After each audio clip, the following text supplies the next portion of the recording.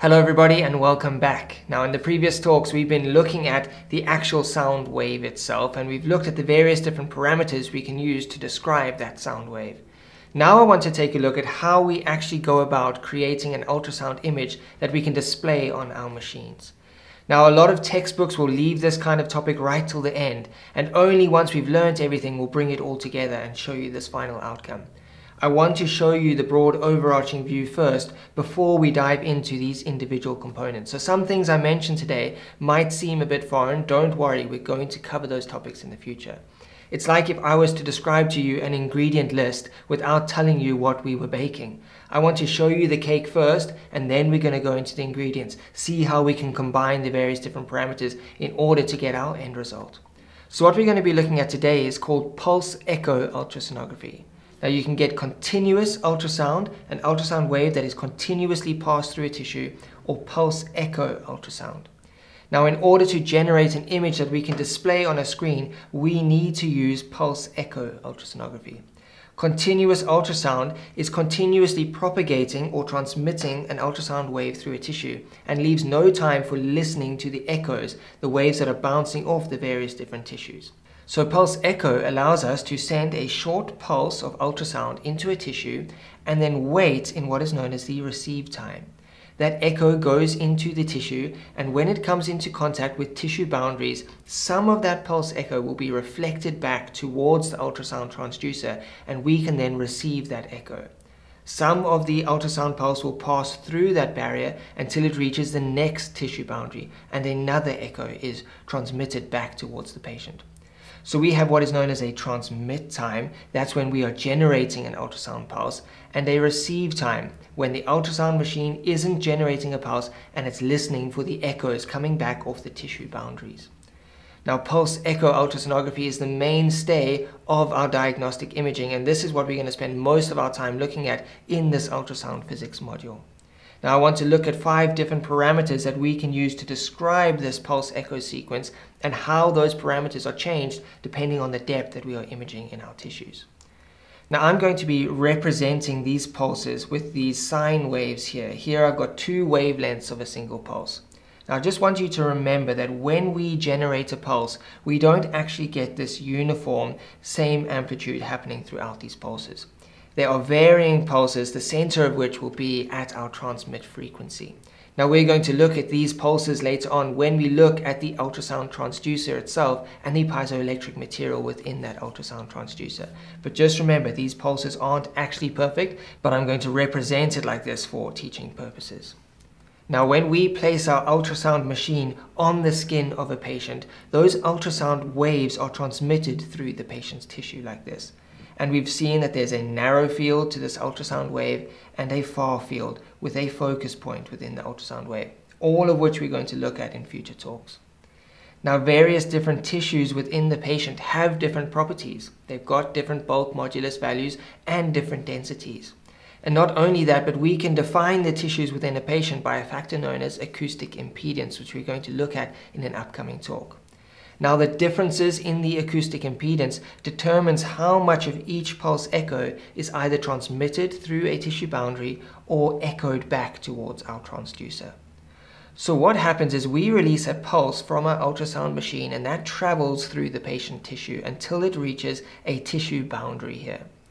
Now what happens is some of that pulse will be transmitted through that tissue boundary, and some of it will be echoed back towards our receiver. Now during this time, the receiver is not releasing more pulses, it's listening for those echoes to come back. And that happens at each and every one of these tissue boundaries due to the difference in acoustic impedance of these different tissues. Now I've drawn a set distance here from which our ultrasound pulse will either be echoed back or transmitted through, and I've represented this graphically here. Our ultrasound pulse is coming into contact with this tissue boundary. Some of that pulse will be transmitted through, and some of it will be echoed back towards our transducer. Now we can use what is known as the range equation to determine this depth. And it's this equation that the ultrasound machine uses itself to plot those echoes on our screen. The time taken for that echo to come back can then be used to calculate the distance that that tissue boundary was at. So our time that the echo takes to go from the ultrasound machine to the object that we're imaging, to this tissue boundary, and return back is represented by this equation here. 2 times the depth, this distance here, over the speed of sound. Now we use the speed of sound in soft tissue, an average speed of sound through soft tissue of 1,540 meters per second. That's a value that you need to remember. Now we can rearrange this equation in order to isolate distance here. So when the machine in its receive time, when it's listening for echoes to come back, it takes the time from when it released that pulse all the way to when it receives that echo, and it plugs that into this equation here.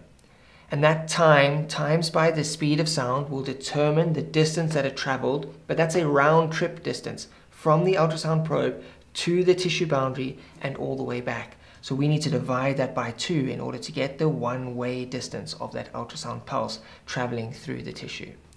Now, as I mentioned before, this is the critical value that you have to commit to memory. Many past papers ask you to calculate these equations here, and they don't give you this value. This is a value that is assumed knowledge, and you need to remember it. Now, in the ultrasound question bank that I've linked below, we'll go through multiple different equations, and I'll get you to calculate various different values. At no stage will I give you this value. This is something that you need to remember. So 1,540 meters per second. Now you can see that the speed of sound actually does vary quite a lot in the various different materials, but we use this soft tissue average. So this is a little bit of a false assumption, and we can actually get some artifacts based on the fact that the sound doesn't actually travel at this speed all the way through the various different tissues. Now when we look at an ultrasound machine trying to image a particular piece of anatomy, what the ultrasound machine does is it fires off various different lines of ultrasound pulses. So what it will do is we'll fire off a single ultrasound pulse here and wait for those echoes to come back. It plots then the tissue boundaries based on the time that those echoes took to come back to the ultrasound probe. And each line we will do multiple of those pulses in order to get good data acquisition back. The ultrasound machine will then sequentially work its way all the way across the ultrasound transducer like this. At each point, the tissue boundary distance will be calculated by the machine, and a grayscale value will be assigned to these tissue boundaries based on the intensity of the echo that is returning to our ultrasound machine.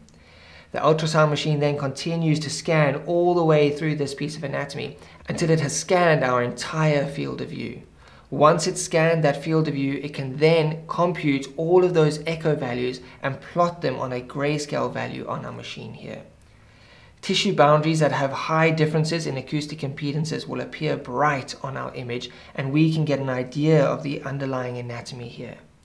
Now the echoes coming back represent the tissue boundaries, and the grayscale within the tissues is what's known as the echogenicity of that tissue. All of these we're going to look at in more depth later on. Now when we look at our ultrasound pulse here, we've seen that we've defined various values in previous talks. Now let's look at the 5 different values that we can look at when looking at pulse echo ultrasonography. Now again, everything above this line represents a time value, and everything below represents a distance value. Now the first value that we can look at is what's known as the pulse duration, the time taken for an entire pulse to be emitted from our ultrasound machine. And we can calculate this by multiplying the number of cycles in our pulse by the period of a single pulse. Remember, the period is the amount of time it takes for a single wavelength to pass a particular point. If we times that amount of time by the number of cycles, we will get what's known as our pulse duration. And because period is inversely proportional to frequency, we can also calculate our pulse duration as the number of cycles divided by the frequency of our ultrasound pulse here. Now this is representing the transmit time, the time that the ultrasound is actually generating an ultrasound wave. Remember, we then pause and wait for echoes to come back, our receive time here. This is the time that the ultrasound machine is actually creating ultrasound waves. The next value that we can look at is what is known as the spatial pulse length. Now the spatial pulse length is a distance measurement. It's the length of our pulse as it moves through space. Our spatial pulse length is the number of cycles within our pulse times by the wavelength of a single wave. This is the distance from the start of our pulse to the end of our pulse. Now these two factors, the pulse duration and the spatial pulse length are dependent on the frequency of the wave and the wavelength of the wave. These are things that we cannot change. When we put our ultrasound transducer to the skin, we are generating a set frequency. So we can't change the length of this pulse. We can't change the distance or the time that the pulse is emitted during our transmit part of our cycle. Now, when we were calculating the depth of the various different tissue boundaries, we used these equations up here. Now, our pulse has both a transmit time and a receive time.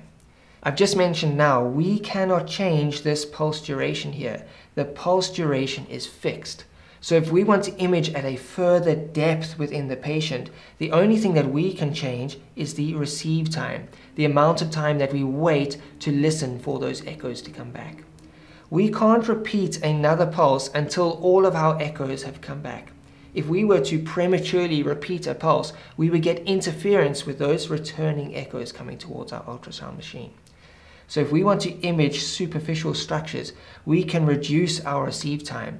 The amount of time it takes for those echoes to return is very short, and we don't need a long listening time. The deeper we want to image within our tissue, the longer our receive time needs to be.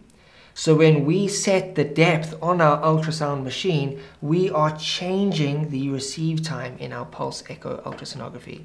And that change in receive time is going to influence 3 separate factors, the remaining 3 factors that we need to look at in our pulse echo sequence. Now, the first 2 factors I'm going to share together because they are related to one another. The first is known as the pulse repetition period here. Now, the pulse repetition period describes the amount of time between the start of one pulse and the start of the next pulse. It is the time taken for our pulse, our transmit time, added to the time taken for our receive time.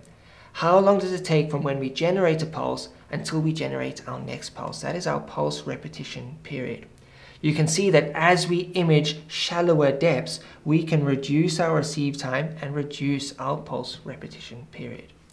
Now, our pulse repetition period is inversely proportional to what is known as our pulse repetition frequency. Now, the pulse repetition frequency determines the number of pulses, these pulses here, the number of pulses that we can fit in 1 second. It's a time value as well.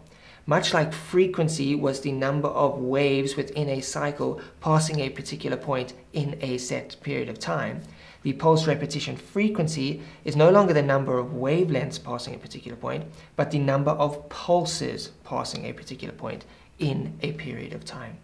So don't get confused between our pulse repetition frequency and the frequency of our wave. In the same breath, don't get confused with our pulse repetition period and the period of our wave. They're not describing the same thing here. So we can calculate our pulse repetition period if we're given our pulse repetition frequency. Now, later on, when we look at these concepts in more depth, I will show you a separate way that we can calculate these where we don't need either the pulse repetition frequency or the repetition period to calculate the other value. But for now, I want you to understand the relationship between these 2 values. The way I like to think of this is as a seesaw between our pulse repetition period and our pulse repetition frequency. As our pulse repetition period increases, as this time gets longer, we can image a further and further depth. The depth in our image increases because we've got more receive time. Remember, we're not changing this pulse duration, we're only changing the receive time here.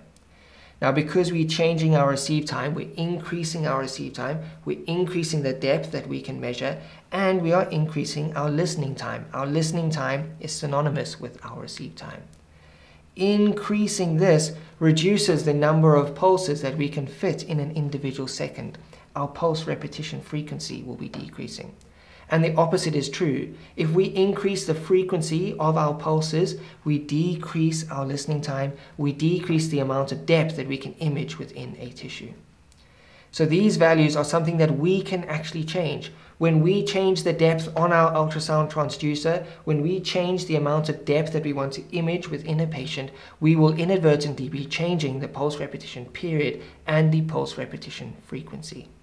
Now, the last parameter I want to look at is what is known as the duty factor of our pulse echo ultrasonography. Now the duty factor determines the percentage of time that the ultrasound machine is transmitting a pulse compared to the entire time that we are taking an image.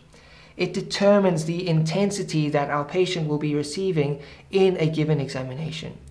If we were to put an ultrasound machine on a patient and scan them for 1 minute, our duty factor will help us determine, of that minute, how long are we actually creating ultrasound waves compared to how long are we actually listening for ultrasound waves to come back. In that listening period, when we're waiting for echoes to come back, we are not imparting any intensity onto our patient. There's no power being transmitted into the tissue. We're just passively waiting for echoes to come back. And our duty factor will allow us to determine what percentage of time are we actually generating an intensity or power. Are we actually making that wave work through tissue in our patient? And to calculate our duty factor, we take our pulse duration, this is a time value, and divide it by our pulse repetition period. So we are saying, what is the proportion of our transmit time over the entire time of our pulse here? So we take our transmit time and we divide it by our transmit time and our receive time, otherwise known as our pulse repetition period. Now, if we want to get this as a percentage value, we can times this ratio by 100, and that will give us a true percentage, known as our duty factor. And when we look at biologic effects of ultrasonography, we are going to revisit this concept of a duty factor. So by now, we've covered an entire spectrum of parameters, those that relate specifically to the ultrasound wave itself, and those that relate to the pulse when we're looking at pulse echo ultrasonography. Now, I want you to become familiar with these terms, and there are terms that we are going to revisit when we look at various different components of our ultrasound physics module. But I thought that I would introduce these concepts to you now so that when we revisit them later, they're not foreign concepts to you. You understand what I'm talking about. And I will show you that when we look at our spatial pulse length, that's going to become critically important when we look at the axial resolution within our image. We've seen how these parameters change with the depth that we're imaging within our tissues. All of these are crucial when we're trying to understand how we generate an ultrasound image. So in our next talk, we're going to look at how these pulses actually interact with the tissues within our patient. There are multiple different interaction types that we need to be aware of, and we need to know how they affect our image quality in the end. So I hope this has helped you to get a broad overarching overview of how pulse echo ultrasonography works. Now we can look at the individual ingredients within our recipe, see how they combine, see how they work with one another in order to create that ultrasound image that we can analyze with our patients. So I'll see you all in the next talk. Goodbye, everybody.